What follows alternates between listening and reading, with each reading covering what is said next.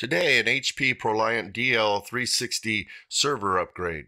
This server had 32 terabytes of storage with 24 gigabytes of RAM.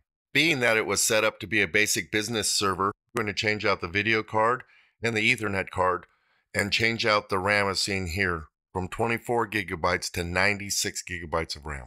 As I take it apart, we'll also be adding a dedicated system drive as well as a 1 terabyte drive for media and other software, UPS battery backup, and an additional 4 bays of hot swap hard drive space. Say that 4 times fast.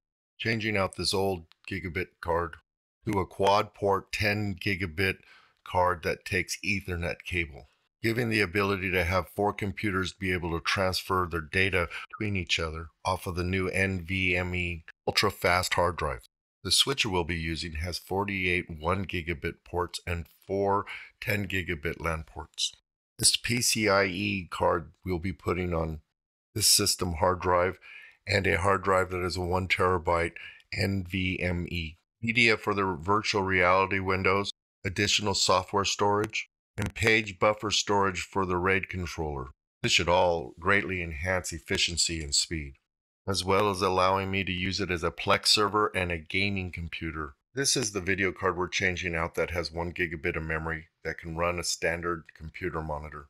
Replacing it with a 4-port video card with 4 gigabytes of memory, allowing me to run another virtual reality window in the garage with a big screen TV, allowing the grandkids to do some gaming. I have to change the plate to a small form plate on the PCIe card, assemble it all into the PCIe module, and install that into the server, all with some help from a ferret. Now we have the RAID controller, the LAN port card, the video card, and the 2 NVMe hard drive. Here you can see the 96 gigabytes of RAM memory as we button this down and plug in a wire or two. Because the video card is being installed in a server instead of a computer case, I had to change the direction of the video card fan motor to be able to suck the air in from the front of the card and the back of the card to expel it out of the case. There are 8 very strong fans that blow the air from the front of the server case through this card and out the side and the back of the case. With the 2 redundant power supplies and the 8 fans, there's 11 fans total that are very loud. As we close this case up, we're going to test it to see how loud this thing really is.